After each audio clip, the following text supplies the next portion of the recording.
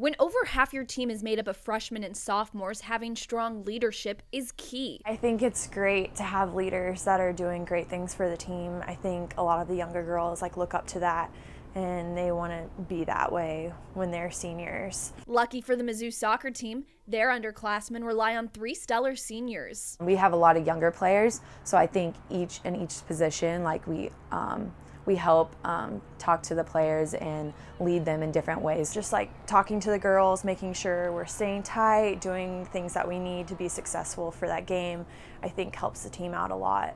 And with each position covered on the field, Taylor Grant at forward, Casey Clark at midfield, and Mackenzie Sauerwein holding down the goal box, the seniors have the whole field covered. It's good we have one in every position because there's not always, Kinsey can't always talk to us forwards, and us forwards can't always talk to the defense, and Casey's focused on that midfield position, so we have somewhere everywhere leading the team, which is a really great thing. Each lead in their own way. I would say I'm more of the vocal, kind of I'll say stuff, calm people down, get us back to where we need to be.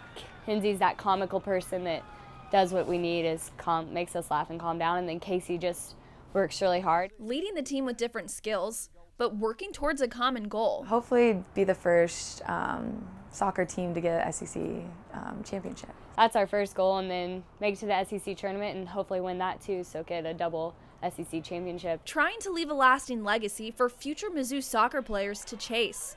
For the SEC Network, I'm Lauren Holman.